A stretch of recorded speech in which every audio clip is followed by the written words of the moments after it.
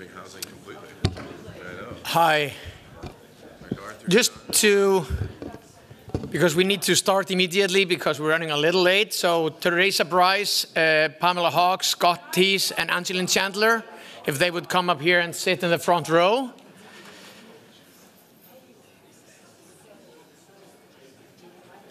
So we're doing the second session of the Loeb University. My name is Gísli Baldursson. I'm a Loeb Fellow from last year. I'm also the only Loeb Fellow from Iceland. And on the list where you can see what we do, there are lots of architects and planners and designers and developers, and I'm the only one that's titled talk show host, which is accurate but embarrassing. So yeah, I have hosted talk shows in Iceland, but I've never hosted Pecha Kucha-style talks, so bear with me if I refuse to leave the spotlight and only focus on myself and not be interested in what the speakers have to say. No, but the Pecha Kucha, I don't know if you speak Japanese, but Pecha Kucha actually in Japanese means densify, put in bike lane, stitch the car, or die. So it's fitting that we do that here. So Julie Campoli hosted this yesterday, so you know how this works. I think I will have this thing here, and I will put the show on, and you won't have any control over over your slides. And you have 5 minutes each. And let's see. So I don't want to jump. If I do this, will this go? I'm right behind you. Yeah. But so now I'm introducing you, and before I hit the button, I'm just going to give you the floor, and you can prepare. And when I say go, you go. Okay. So Teresa Brice.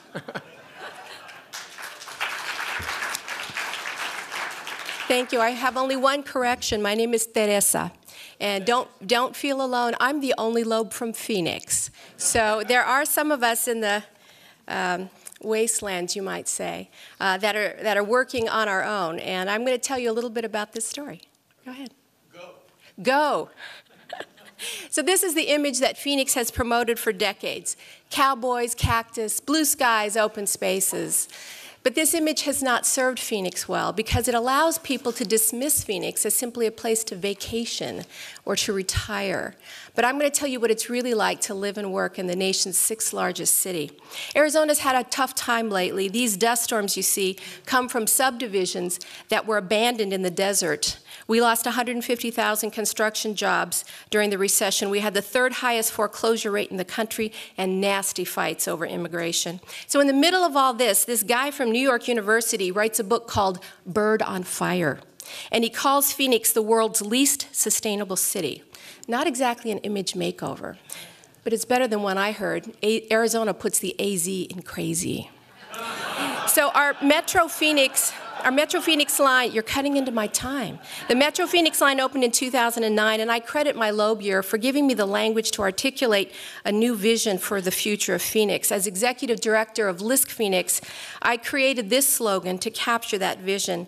And together with a $20 million investment fund, we decided to see what we could do in the Valley of the Sun. Our first priority, of course, was affordable housing along the light rail.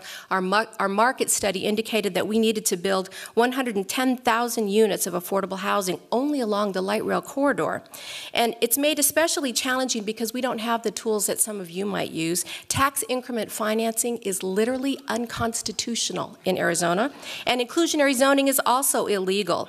Of course, we face a lot of resistance to higher density and mixed-use development. People think it's an Obama plan to get people out of the suburbs. But despite these challenges, we managed to support the development of over 2,000 units of affordable housing, all within a quarter to a half mile of the light rail station. Vacant lots occupy 43% of the total land in Phoenix, and a lot of that land is along the light rail corridor. And that might seem strange to those of you who come from cities that are built out, but with over 500 square feet in the city of Phoenix, 500 square miles in the city of Phoenix, developers found it easier to jump over vacant lots and get to the greenfields where it's easier to develop. Here you see a 15-acre vacant parcel right next to a light rail station in Midtown. It's turned into a community garden which allows immigrant refugees to farm their traditional crops and take them to the public market on the light rail. We also knew it was important to use transit to connect to affordable housing to jobs. So we focused on helping small businesses relocate to the light rail corridor, sometimes reusing vacant commercial space, and sometimes convincing large employers like State Farm to build their new regional hub within half a mile of the light rail, as you saw, bringing over 8,000 jobs.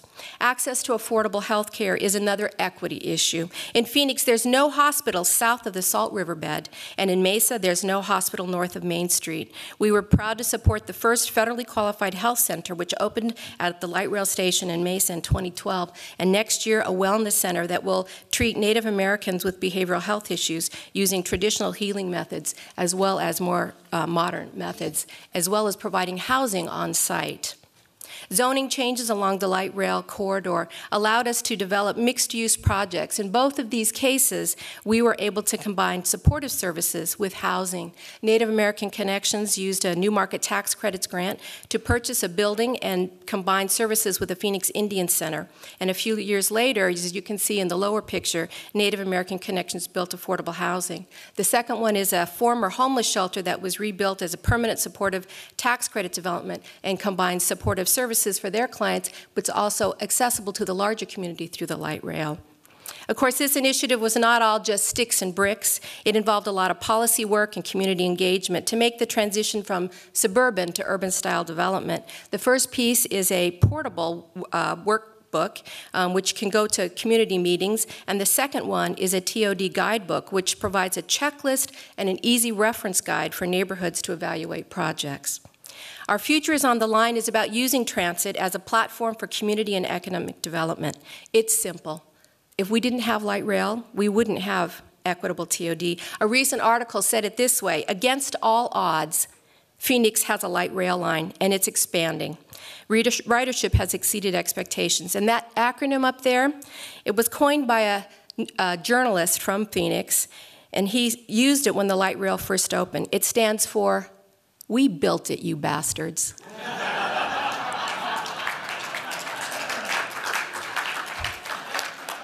And we're building more.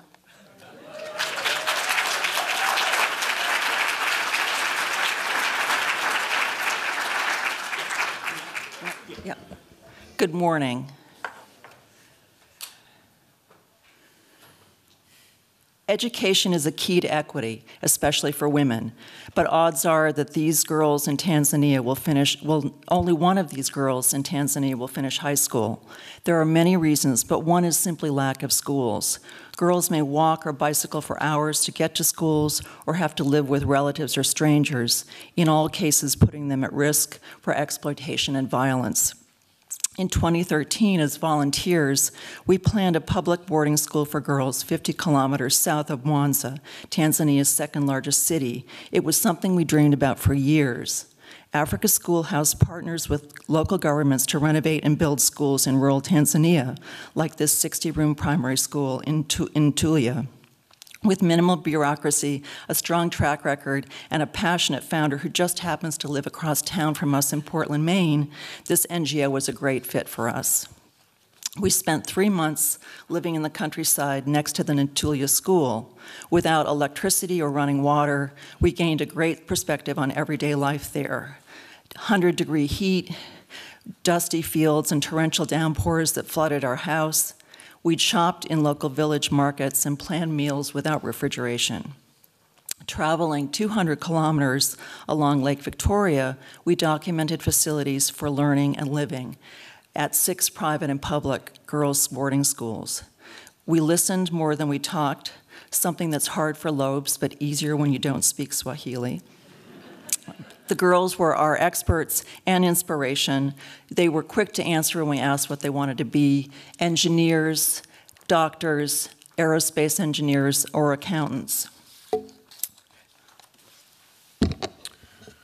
We soon realized that with limited resources, materials, tools, electrical power, and a relatively high unemployment rate, that labor-intensive construction was actually a worthy objective, while providing the families with the means to pay the required school fees.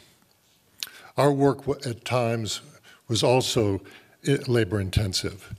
Most effective communication tool that we used was this site model, modeling 50 buildings out of balsa wood that we had brought from the States. In these rural settings, providing on-campus housing for the teachers was part of the compensation package. And it also assured that the teachers were staying near the classrooms and would be in the classrooms. For these residents, we addressed the intense solar gain using a vented double roof, which was inspired by an old 1968 Land Rover that we used to own. A classroom remodeling project in a nearby village gave us the opportunity to test some of our proposed construction techniques. Working with the crew, we built full-scale mock-ups that helped us communicate and translate our construction drawings. By varying the heights of perpendicular spacer trusses, we were able to both address the solar gain within the classrooms as well as creating a form which was reminiscent of the thatch roof structures that dot the landscape. Small changes like the roof can make a big difference. Our design for science labs and classrooms starting construction next month uses techniques familiar to Africa Schoolhouse crews: site-burned brick, wood trusses, metal roofs. The typical flimsy and fragile glass jalousie windows will be replaced with a new louver system that increases light and ventilation while protecting from rain and vandalism. By the end of our stay, we partnered with a local district to map out a campus for a secure, supportive environment for 400 girls in 6 grade levels. An academic quad and dorm clusters will create a strong sense of community and identity. Water harvesting, composting latrines, and solar-powered lighting will teach girls sustainable solutions for their home villages. Classrooms, dorms, and teacher houses will be built over many phases as funding arrives. The multi-purpose dining hall, shown in its first third, will be visible from the main road between Mwanza and Dar es Salaam. It's an inverted form, a fish or a boat, depending on your perspective. We like to think about it as a boat that symbolizes the girls' safe journey through wisdom to adulthood and realizing their dreams. Thank you.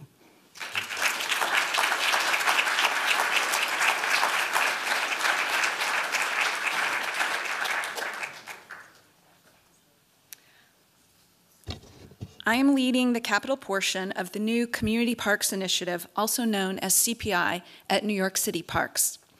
This is a mayoral park equity program that will reconstruct parks in New York City's densely populated and growing neighborhoods with higher than average concentrations of poverty. The first phase of the initiative, funded for $130 million, will focus on 35 neighborhood parks with the greatest need. Our approach first defined and identified under-resourced parks. We analyzed 20 years of data to identify parks that had received less than $250,000 of investment. We performed detailed on-the-ground surveys and sought to select parks that were accessible to nearby communities that offered diverse recreational opportunities. These 35 parks are just the first of 134 reconstructions that are funded over the next 5 years. The 35 sites average 1 acre in size and are typically big asphalt fields with few amenities and surrounded by fences. We will completely reconstruct these parks. The funding allocated per site averages over $3 million. Beyond providing new programmatic amenities, we are partnering with the city's Department of Environmental Protection to implement green infrastructure in each of these parks in the form of rain gardens, permeable pavers, synthetic turf, and below-grade storm chambers. We are also piloting the capture of street stormwater in these green infrastructure features, which is also involving a collaboration with the city's Department of Transportation. And we are implementing a new program called Parks Without Borders, in which the park reconstruction will extend to the street. Sidewalks will be reconstructed, perimeter fences will be lowered or eliminated, and park entrances will be made more inviting. Another way in which we are addressing park equity is through an inclusive process. We tried some new things to enhance community outreach and feedback. We developed a new type of scoping procedure that enlarged the community group that we typically gather for input on what we should do at each park. For all 35 of the Phase 1 parks, we had over 1,100 people attend scoping sessions. And we also used online input forms and had more than 250 online surveys submitted. We held the scope meetings in the evening at a school or community center near the park. We provide dinner for families so that families could come. We provided translation so that everyone was heard. And we asked the community what their priorities were for the park reconstruction, focusing on 4 questions. Who uses the park most? Do you want active or passive features? What matters to you most in the reconstruction? And what would you like to be able to do in the park that you can't do now? These parks fell into this state of disrepair because there were no community groups lobbying for their improvement. So we had to reach deep to engage the neighborhood. We invited the schools and the children that use these parks, the local athletic leagues, senior centers, business associations, community gardeners, any interested party. In the community scope meetings, we showed images of other parks throughout the city to demonstrate what these park transformations could look like. Some examples included spray showers, adult fitness equipment, community gathering areas, play equipment for kids of all ages and abilities, and active recreation such as handball and basketball. Following the scope meetings, we analyzed the community's priorities in a series of pie charts for each site.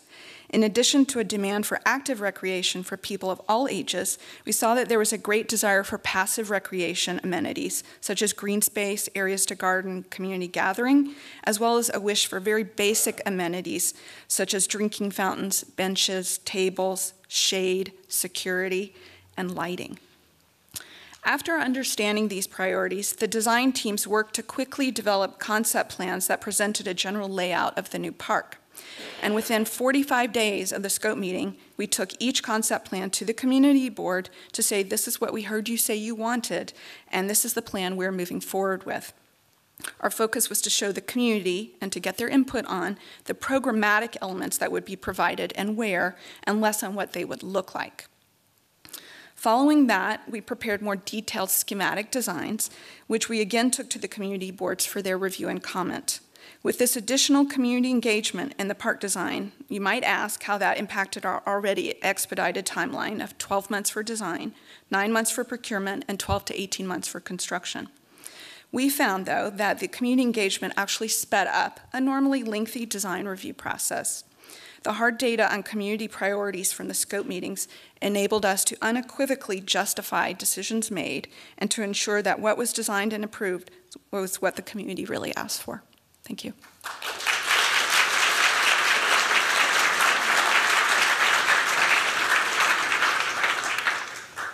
This was great. 3 fantastic talks here.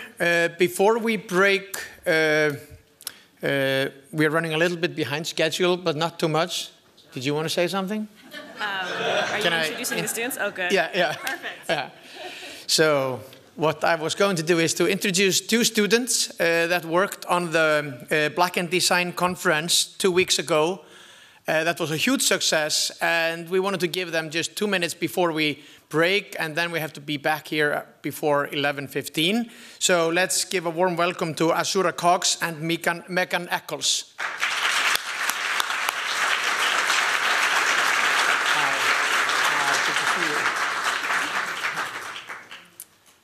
Hi, everyone. It's great to be here. My name is Azura Cox. I'm a third-year landscape architecture student here at the GSD and the vice president of the GSD African American Student Union.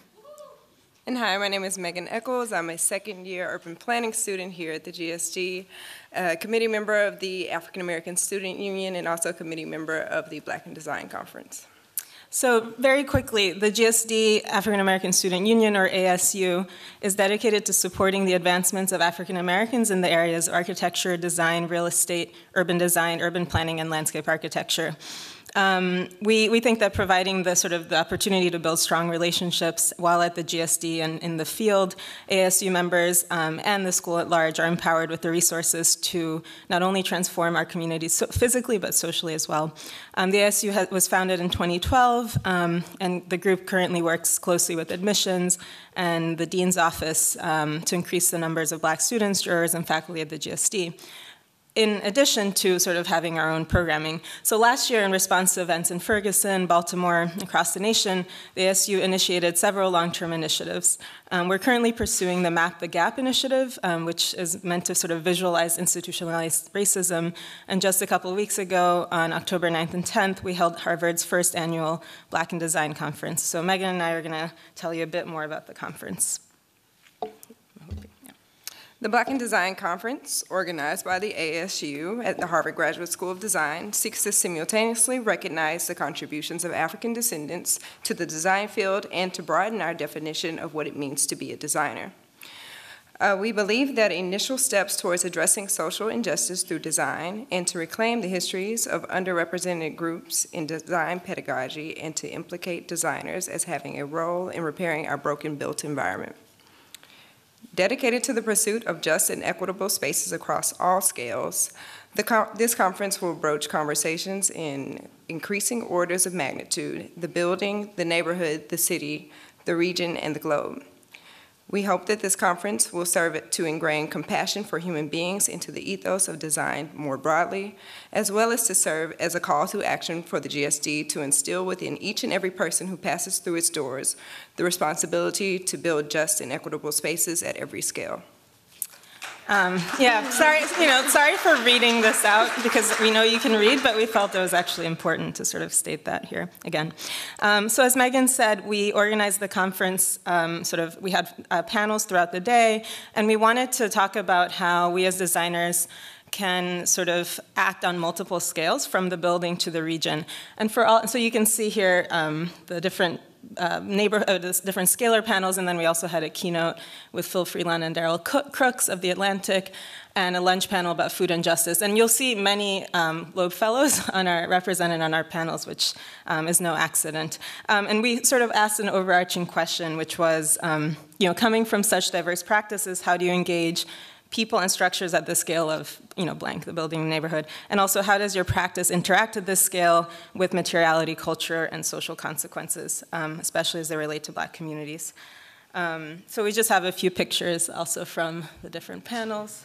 Yeah, so the conference was received very well. We sold over because so many people wanted to be in attendance. And overall, we had 384 attendees. And Piper sits about 400 people, so that's really good. 38% were current GSD students or staff, and about 28% were professionals. 20% came from other universities, and 4% were high school students. And we had people from all over the nation: California, Texas, Virginia, Florida, so from all reaches of our country, which was great. Yeah, and it wasn't a traditional conference in many ways.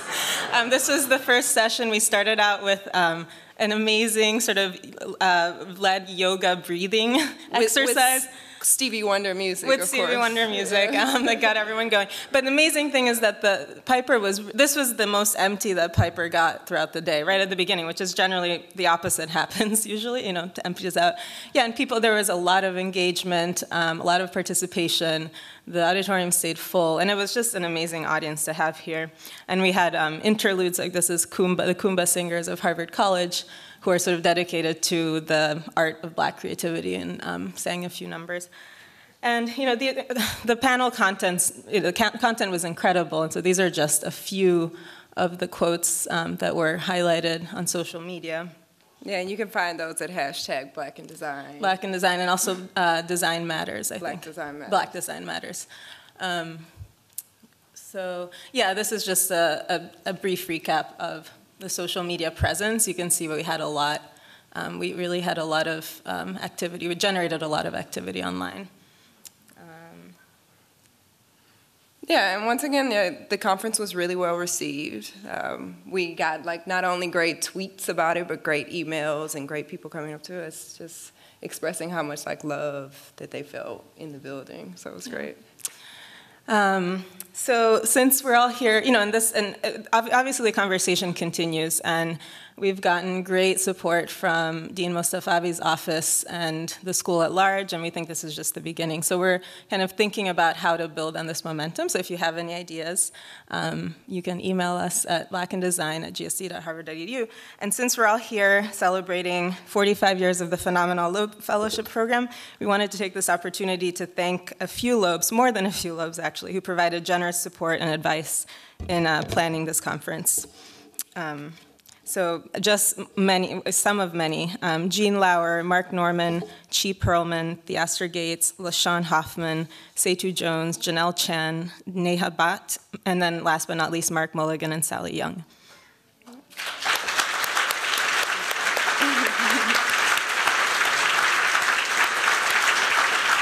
In the last few words, we just wanted to thank the Loeb Fellowship, because the Loeb Fellowship has been a very important friend and ally for the GSD ASU throughout the past few years. And we just look forward to continuing and strengthening our relationship as we build on the success of the conference and other endeavors that we've had over the past 3 years. Thank you. Thank you.